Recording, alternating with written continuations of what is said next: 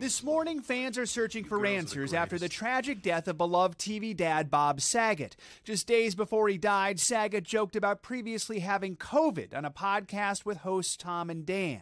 It does not feel good. I had it. And, I don't know if I had Delta or I might have had a combo. Maybe at one point they were working together.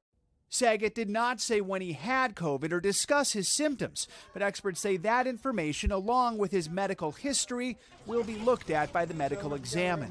There is a slight increase in risk of cardiovascular events like a heart attack or stroke after COVID infection. I don't know the rest of his medical history, but that in and of itself could increase his risk. Saget was found dead Sunday inside an Orlando hotel room. According to the incident report, hotel security found him on his bed with no pulse. Authorities say they found no signs of foul play or drug use. His death came just hours after the seemingly healthy 65-year-old had been on stage. You guys are awesome. His final show, a 2-hour-plus performance, was full of joy and energy, according to those who witnessed it. Very high energy, very happy, and he kept saying over and over, "I'm just so happy to be here." This morning, his heartbroken friends and co-stars are sharing their grief and shock at his passing. Full House co-star Candace Cameron Bure called Saget the glue of their TV family, writing, "You weren't just like a father, but one of my closest friends in life."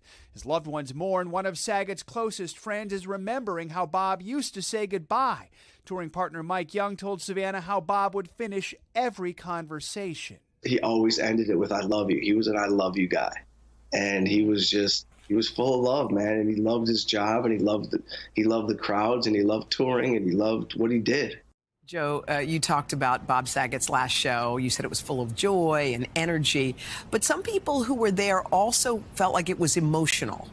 Yeah, that's right. You know, those who were at Saget's final show say he spent much of the night telling stories and joking warmly about his family, and did get emotional at one point when speaking to a man in the audience who was there with his 3 daughters. Remember, Saget had 3 daughters. The iconic TV dad spent his last night on stage speaking with love and pride about his own children. Hoda. All right, Joe Fryer for us. Joe, thank you.